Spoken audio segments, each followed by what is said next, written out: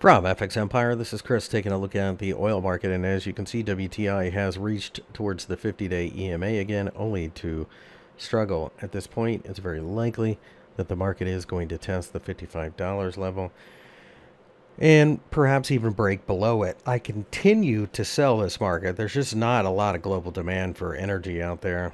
You can even make an argument for a downtrend line, so plenty of reasons to think that we will continue to soften. Doesn't mean we'll break down immediately, doesn't mean we're going to collapse. Just means that there's plenty of selling pressure. Brent over here, much the same situation.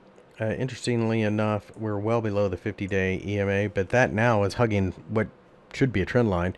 So even if we do rally, as the $60 level has offered resistance after offering support back here, even if we do rally, I think somewhere around 62.5 we'll look for selling as well. So very negative look to crude oil in general, more likely to reach towards 57.50 in the short term.